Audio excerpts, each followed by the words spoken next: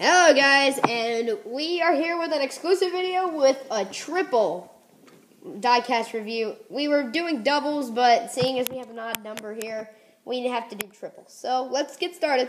Here's my favorite spy, Rod Torque Rhythm. He is the American spy, dark blue color. He tries to give the information to Finn McMissile, but the lemons get there before he does. So he has to give it to Mater, and the lemons actually capture him and kill him. So sad, too bad. And here is my favorite racer, number 7, Shu Todoroki. And there's also the official Roll Grand Prix logo right there with the number 7 in the middle of the red dot of the Japanese flag right there. And he has it on his back thingy. He is the Japanese racer, number 7, Shu Todoroki. He is my favorite racer. And what's something exclusive about him that I actually just noticed? It's hard to see it, but if you look right there, it says Alanol. Alanol.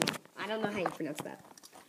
It says it's not exclusive. It says it on every single racer, but he is a white and red color, just like Alabama. I don't know if you are Alabama fans, but you should be.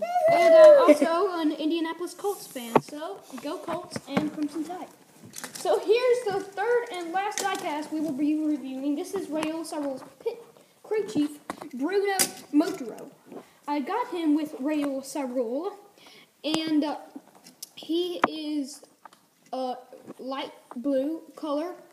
He has a headset and has the French flags on both doors and on his it's behind the back door. And for some reason, he also has the official World Grand Prix logo with kind of like Raul Sarul.